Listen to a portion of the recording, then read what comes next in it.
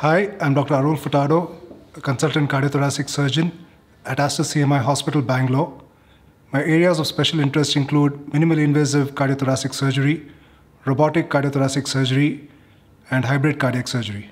I'd like to talk to you about a procedure called a robotic thymectomy.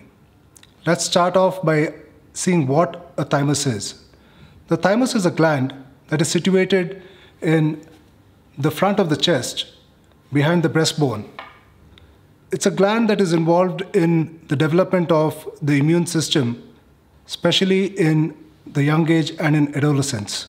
In later life, this gland can be involved by a tumor process called a thymoma.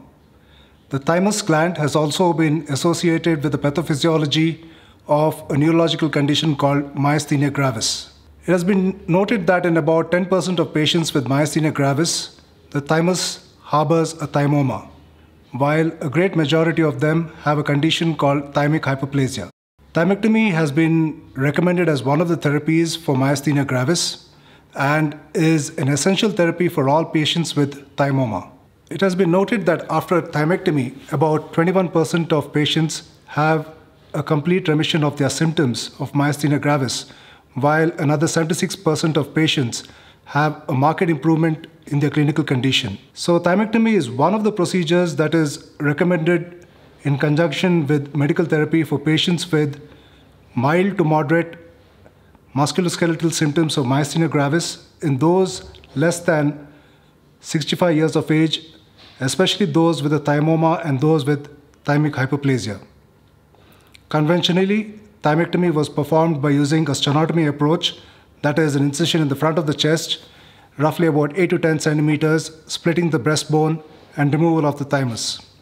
Then came the minimally invasive approaches like video-assisted thoracoscopic surgery, commonly called VATS. And now the latest evolution is robotic thymectomy. How does robotic thymectomy excel compared to the other approaches? In robotic thymectomy, the visualization is excellent. You have 3D visualization.